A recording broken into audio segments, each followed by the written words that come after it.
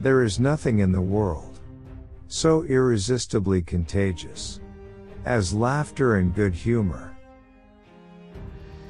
Never close your lips to those whom you have already opened your heart. I loved her against reason, against promise, against peace, against hope, against happiness, against all discouragement that could be. There are books of which the backs and covers are by far the best parts. Suffering has been stronger than all other teaching, and has taught me to understand what your heart used to be. I have been bent and broken, but, I hope, into a better shape. Have a heart that never hardens, and a temper that never tires, and a touch that never hurts.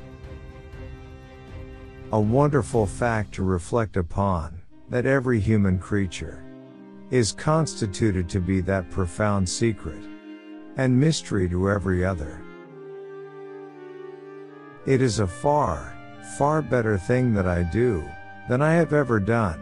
It is a far, far better rest that I go to than I have ever known. And oh, there are days in this life and worth death. No one is useless in this world who lightens the burdens of another. The pain of parting is nothing to the joy of meeting again. To conceal anything from those to whom I am attached is not in my nature. I can never close my lips where I have opened my heart. Every traveler has a home of his own, and he learns to appreciate it the more from his wandering. In a word, I was too cowardly to do what I knew to be right, as I had been too cowardly to avoid doing what I knew to be wrong.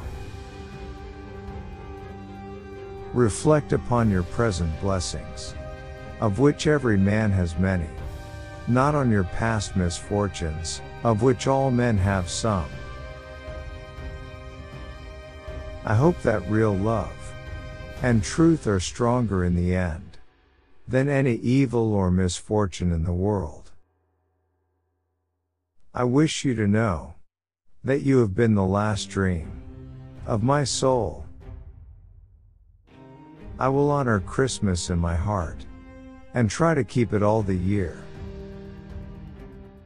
There was a long hard time when I kept far from me the remembrance of what I had thrown away, when I was quite ignorant of its worth.